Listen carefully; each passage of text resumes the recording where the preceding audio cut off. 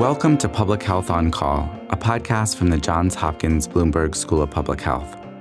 I'm Joshua Sharfstein, Vice Dean for Public Health Practice and Community Engagement, and a former health commissioner here in Baltimore. Our goal is to bring evidence and experience to illuminate critical public health issues.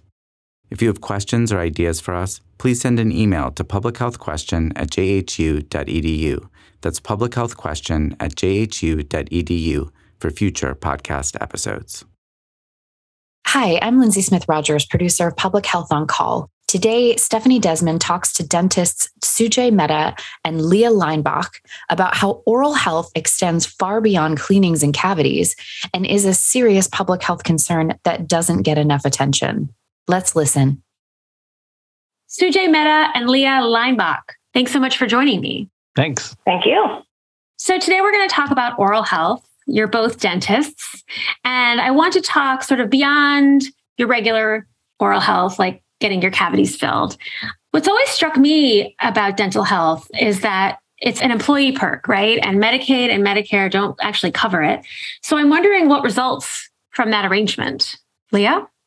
Thank you for that question. Again, my name is Leah Leinbach. I am an oral health provider and public health professional at the current moment. And that's a question that comes up often. My background is in hospital-based oral health care, both in education and actual direct patient care. And one of the things that I think people often do not know is that there's a lot more to oral health than drill and fill and teeth cleanings every 6 months and things of that nature. And that's often what is reflected in the coverage scheme or the dental benefit scheme that's currently present in the United States. And that's great for a certain population of people, but it's not so great for certain other populations of people. And I think that's something that is absolutely worth discussing and definitely bringing into the public health space more than it is right now. And so what do I mean by that? Again, working in a hospital space for 8 or so years, I've seen people who come in for what we call optimization for certain other procedures, things like cardiac valve replacement, hematopoietic stem cell transplants, things of that nature, that oral health and so-called good oral health is absolutely necessary for maintaining the health of that person, both from an oncologic perspective and also from an oral health perspective, just from an overall perspective. And the way that a lot of oral health is delivered in this country does not necessarily allow for, in my personal opinion, the best possible care for those populations. You're talking about the poor and the elderly. Absolutely, the poor and older Americans, but also this group of patients for whom oral health is influencing a disease course or is complicating something else other than what's in the oral cavity or oral region. It's something where if there is a perspective of dentistry as being only related to these 6-month recalls or fillings or a lot of the things that we're used to from having an experience where we don't have a large amount of oral health problems, there is still a group of people that do need a certain type of specific care that are often left out of the care scheme. So you're saying that your oral health can affect your cardiac health, say?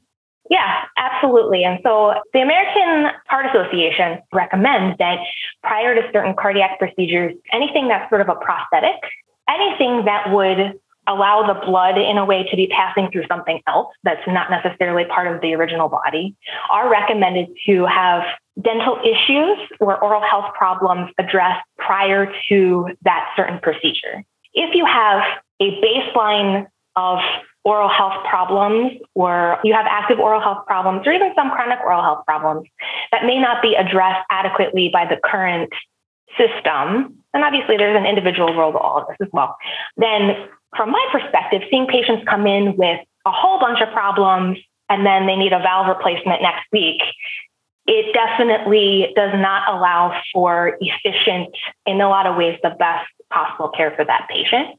Even if those issues are addressed prior to any of these procedures, moving forward, that patient also would benefit from longitudinal, long-term specified care, keeping in mind the other health problems of that person.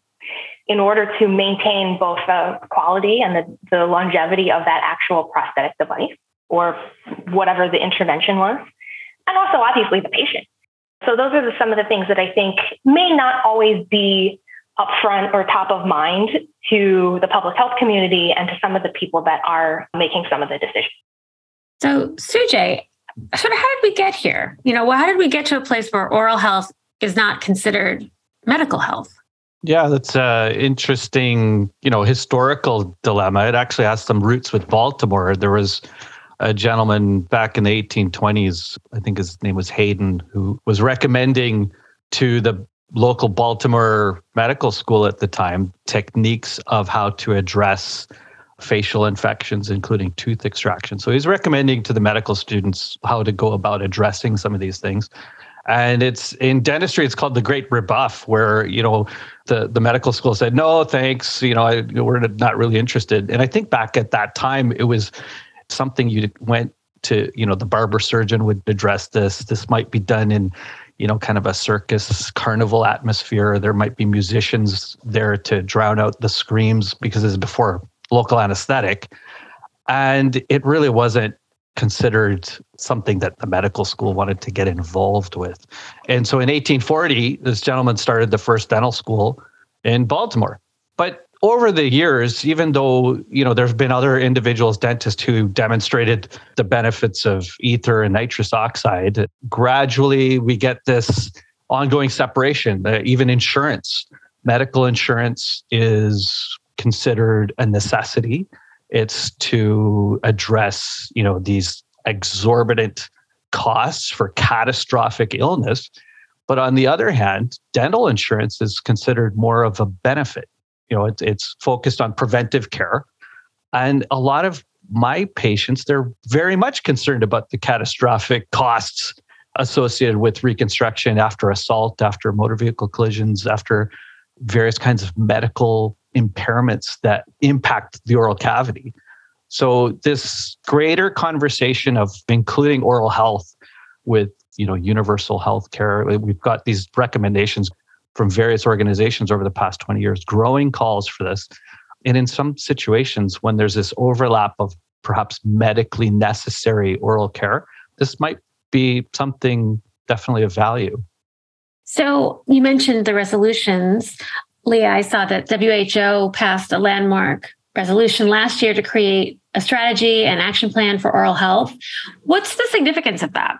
I think there is definitely a commitment from an organization of that caliber to elevate oral health, both at the national level and globally. And that is incredibly important. I think it's due to the work of a lot of people over a long period of time. And there's been pushes of that nature in the past as well. But at this point in time, with all the things that we're experiencing in the world and understanding our own interconnectivity, I think elevating oral health at this moment, including fluoride into the list of essential medicines, allowing people to have greater access to those sorts of preventative medications, is huge. And it allows for a discussion at the level of the World Health Organization with all of these people at the table, including oral health providers, to say, how can we actually do the best good with the resources that we have available in a high value way? Sujay, this just sort of really makes me think about the disparities we must really be seeing here with who's getting oral health and who's not. Yeah, so this is a major problem because approximately 94% of dental delivery is through a private practice system.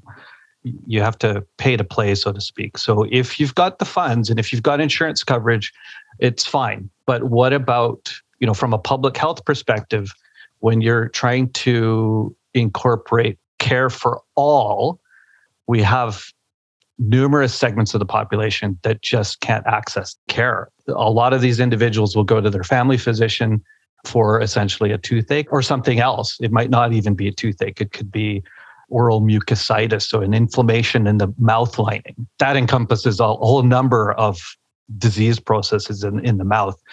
And the family physician will say, well, it looks like a dental problem. Go see your dentist. And then, if you can't afford, where would you go? You might get referred to ear, nose, and throat, and certainly could get some appropriate care for certain things, but not others.